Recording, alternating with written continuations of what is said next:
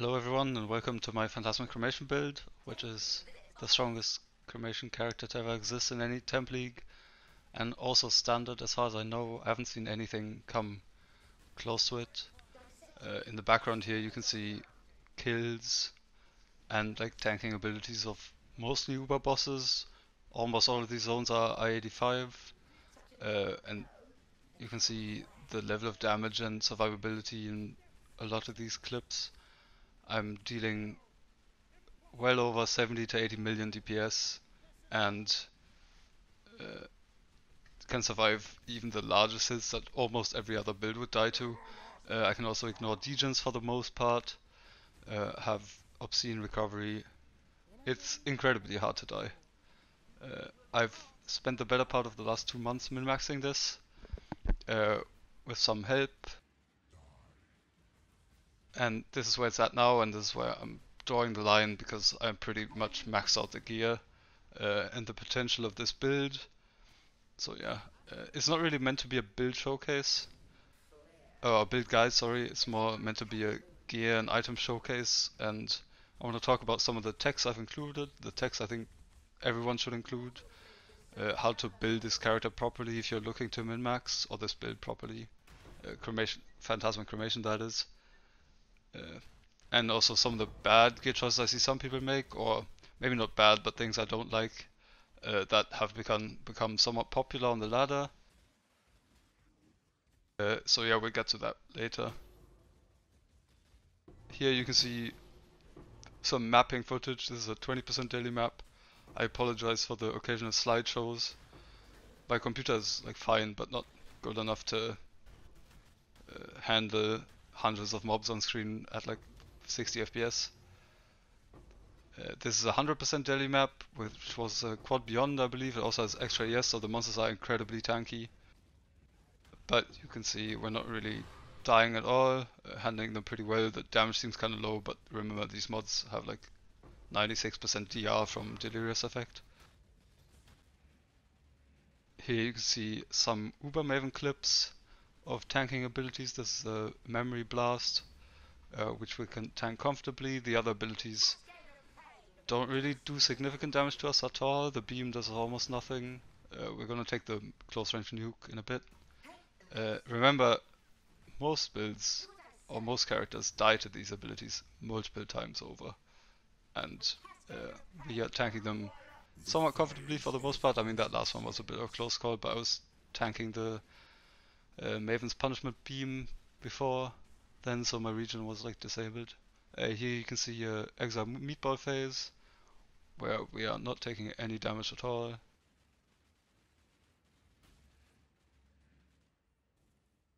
To a large extent, all these clips are carried by spell suppression, which I'm going to talk about later.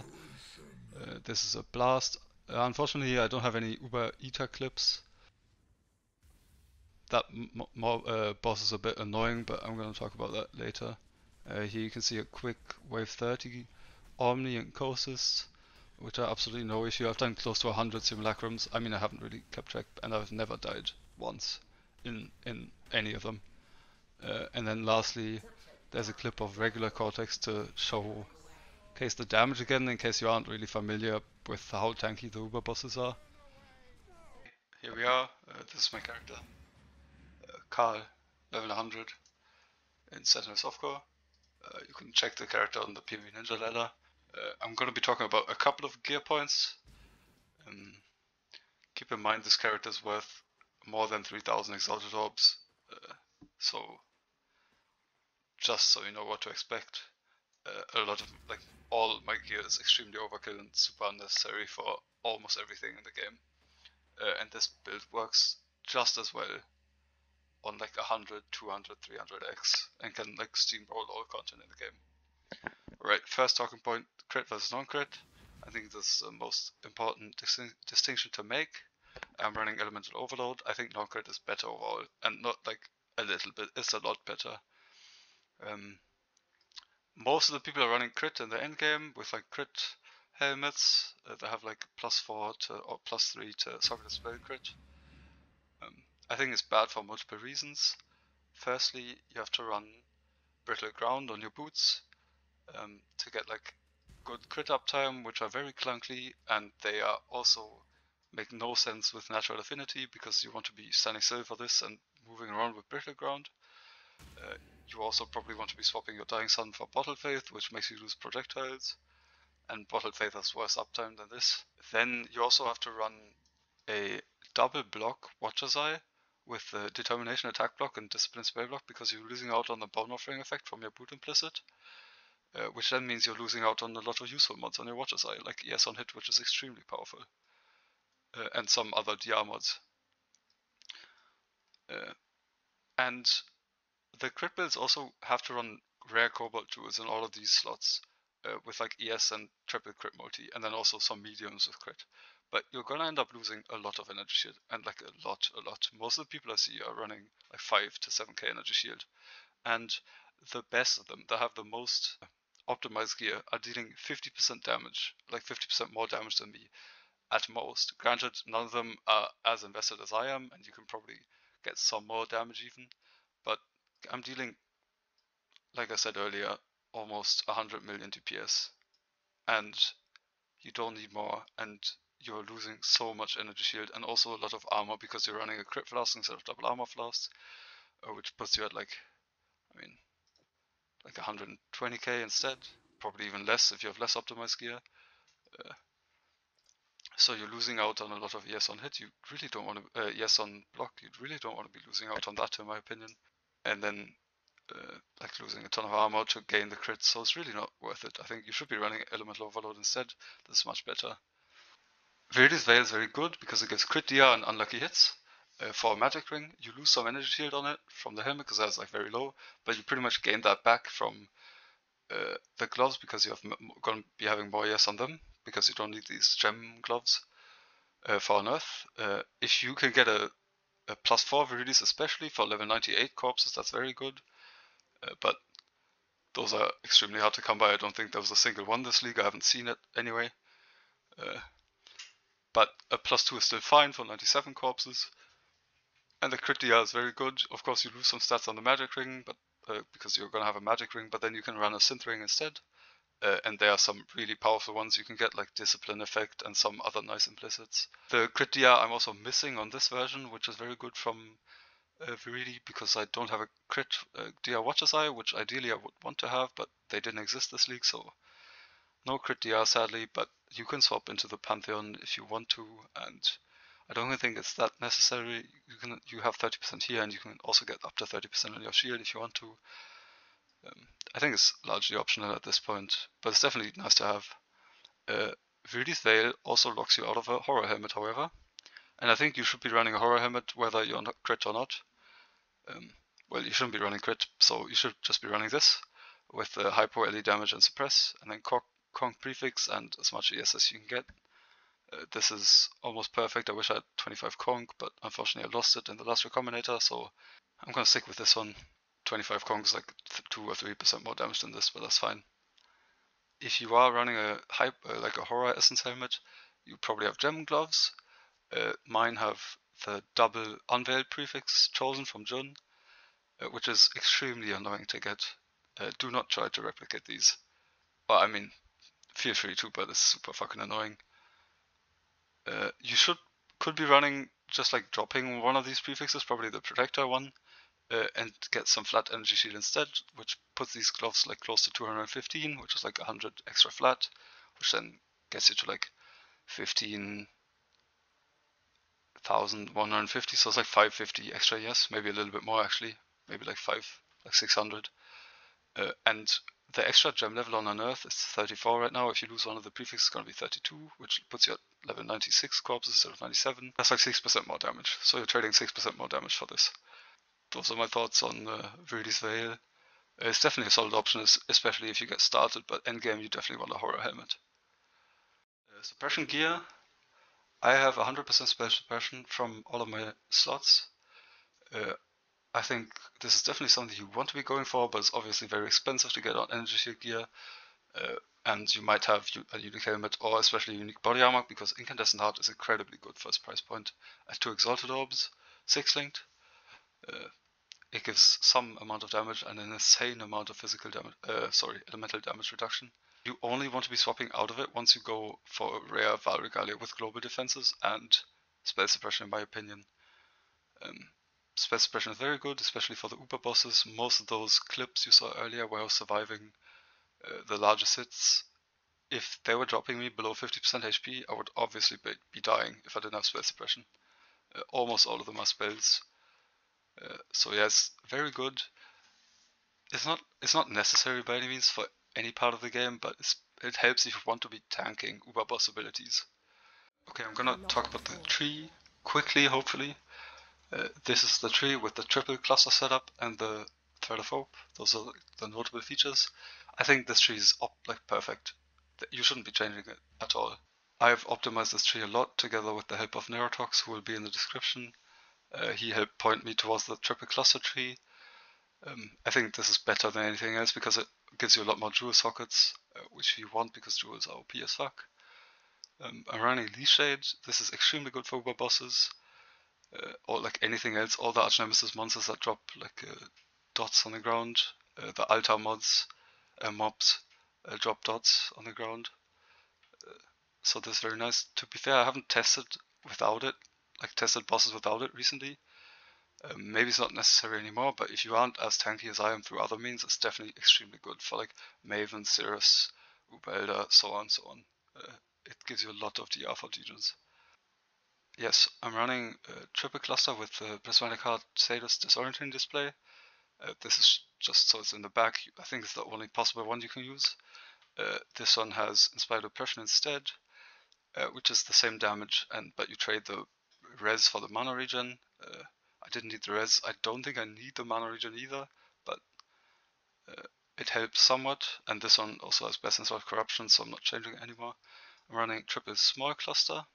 This one, like two with mana reservation efficiency, and this one with energy shield. You want to have 35 effect and T1 yes on these, as much int as you can get, and then some force suffix. I have like res on all of mine. These were extremely expensive and are impossibly hard to make. I just bought them. These cost like between 80 and 120x usually, depending on the tier of your suffixes. They are super powerful and still underrated in my opinion, and this is what you lose out on if you go crit. I'm also running this Megalomaniac, which I got extremely lucky on. For 30x I got Enduring Composure, Wish for Death and Sadist. There probably isn't a single one like exactly like this one in the league, but you can change the Sadist for another damage node or just drop it entirely. These two nodes are very good. You can also drop the Megalo and then run Enduring Composure for a 2-pointer. That's also fine. Running Natural Affinity, like I mentioned earlier, is extremely good. If you mind the vines, they can be annoying, just drop it. It's fine, but super powerful. Requires some like change of playstyle though, because you really don't want to be running around, which I also fail to do a lot. I run around and then I lose the vines, which is not what you're supposed to be doing, but if you do get them, it's super powerful. Then obviously the Thread of Hope for these 3 points, which is very good. Malediction, which is best in slot for like damage and DR. You can run Profane Bloom instead for mapping, which I do, I swap. And then I think that's it for jewels, melding obviously, and then the watches. Triple curse versus double curse. Some people run triple curse. I think it's not good at all. You would be running probably Whispers of Doom and then Ellie Weakness on your second ring. I have Flammability on this one, and Punishment in here obviously, and then you would be running Ellie Weak, but it's very bad in my opinion because even if you get T1 with 32% effect and then Malediction with 15% effect, that's 29 or 30 reduced elemental res, which on bosses is 9 or 10, which is like 6% damage at most, or maybe 7. So that's 7% more damage for ring suffix and 3 passive points, which I don't think is worth at all. It might be able to fill it in if you have a +1 curse ashes, but obviously those would go for multiple mirrors, probably. So that's not really something you should be doing in my opinion. For flasks, I run a Mage Blood, obviously this is best in slot as always. Basalt, Granite, Quicksilver. Quicksilver, pretty hard to play the game without. You should be running these, especially if your ES pool is this big, because you want to be getting as much ES on block from Magus Aurora as possible. 175 with Molten Shell up, which is 3.5 ES on hit, on block, sorry. And then the last slot is a flex slot. I think this is very good to have.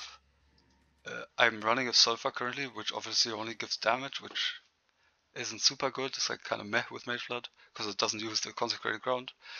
You couldn't run any of the Ellie flasks instead. I'm like res capped without them, but you can put them on and then have a lot of DR. You saw me use one of them in the clip boss kill clips.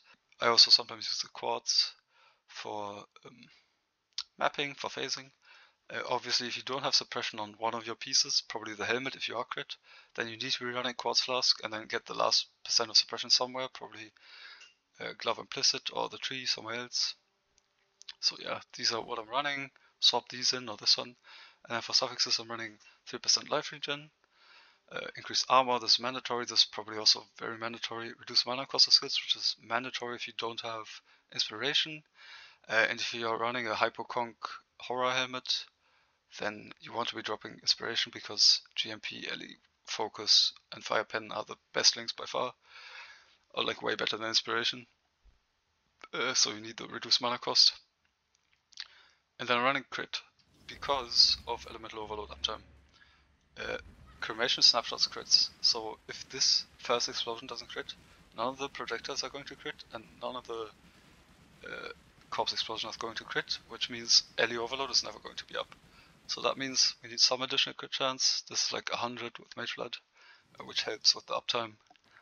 It's still not ideal, but it's a lot better than without the crit flask, so that's why I'm using it. You could be running movement speed instead, or curse reduction. I have some curse reduction from Consecround and the belt enchant, which also isn't ideal, but it's fine. You can also sometimes I'll swap in a curse flask if there's a curse field or some stuff that's like very dangerous. This entire flask is swappable. I don't need the suffix necessarily, and I don't need the like flask itself. So that's I like this a lot actually.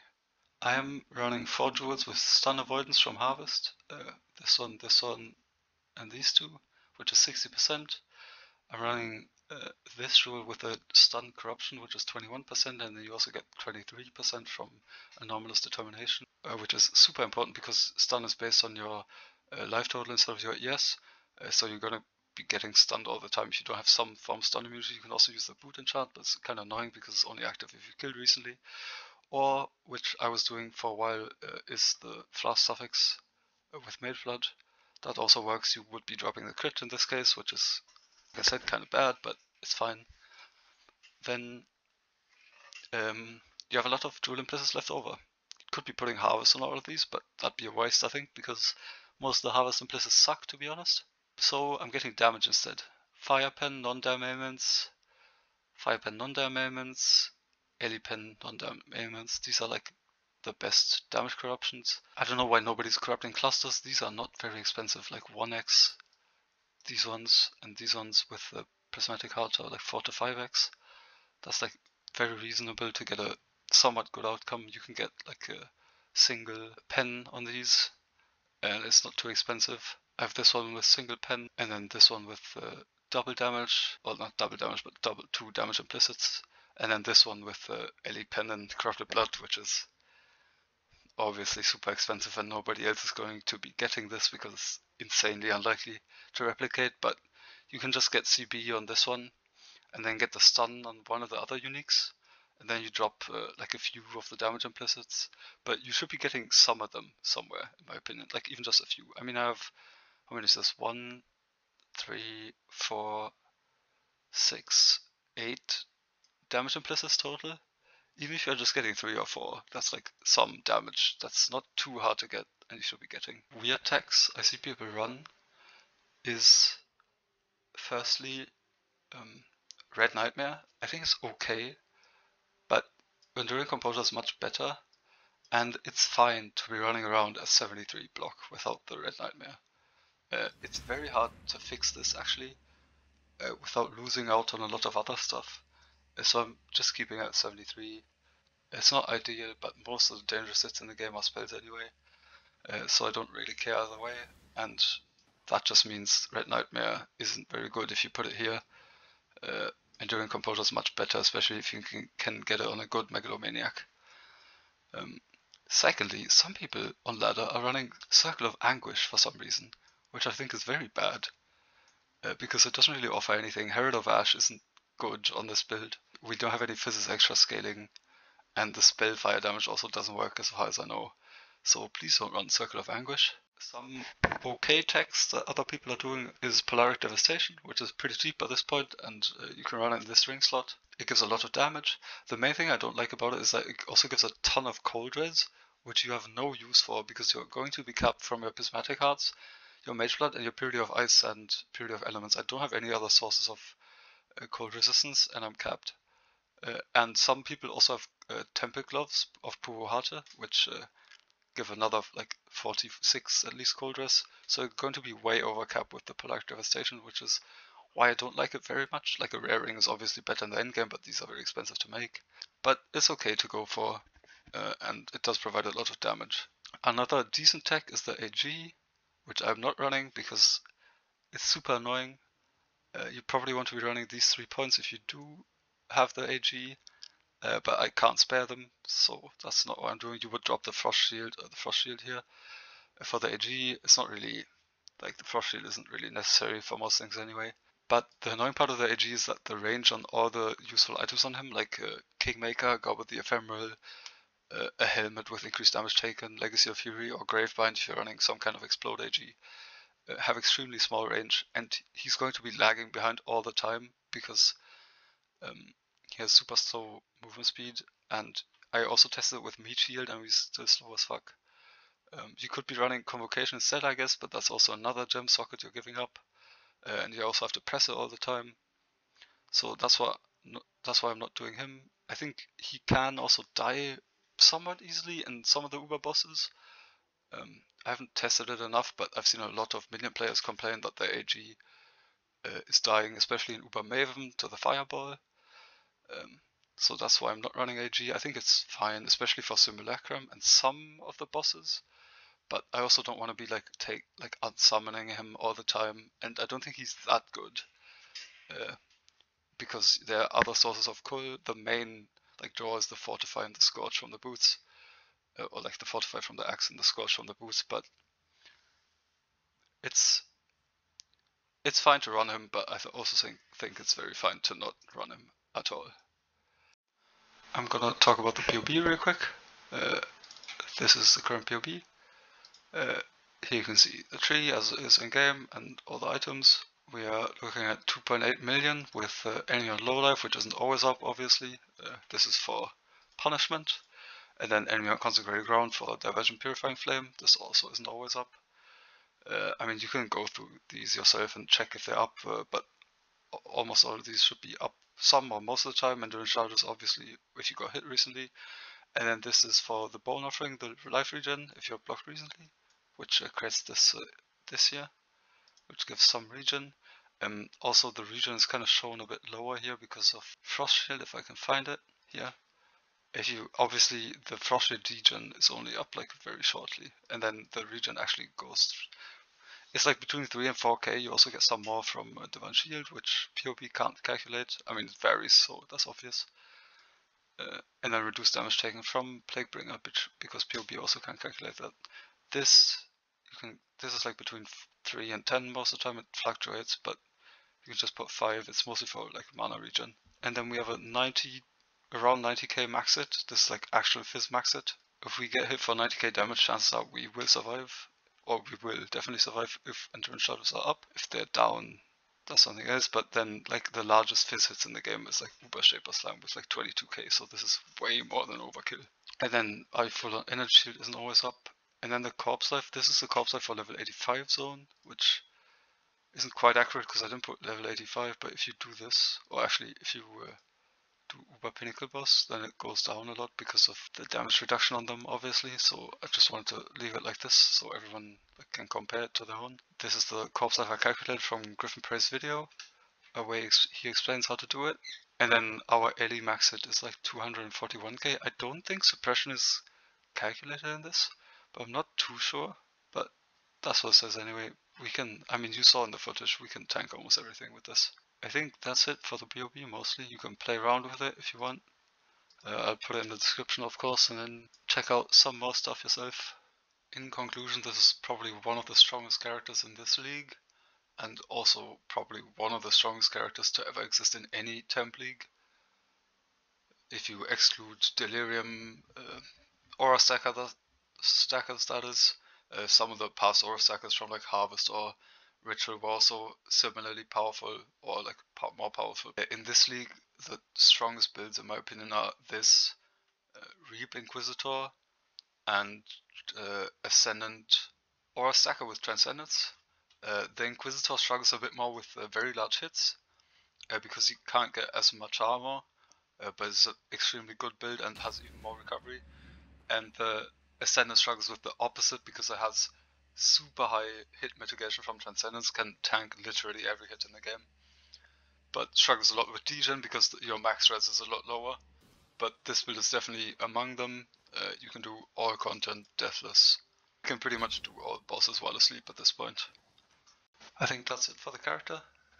If you have any questions or I missed anything, feel free to ask me on YouTube, Reddit, or Discord. I want to give a shout out to Nerotox, who helped me optimize this character, especially the tree. I talked to him a lot this league.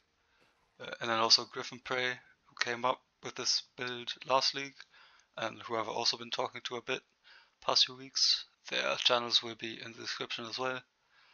And I think that's it then. Thank you very much for watching, and have a nice day.